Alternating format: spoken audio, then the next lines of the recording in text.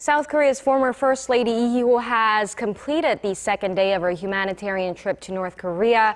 According to the Kim Dae Peace Center, she spent Thursday visiting North Korean care facilities for children and the elderly. Lee arrived at Myohyang Mountain around 6:30 p.m., which means her chances of meeting North Korean leader Kim Jong today are highly unlikely. She's scheduled to stay at Myohyang Mountain for the next 2 days and return to Seoul on Saturday.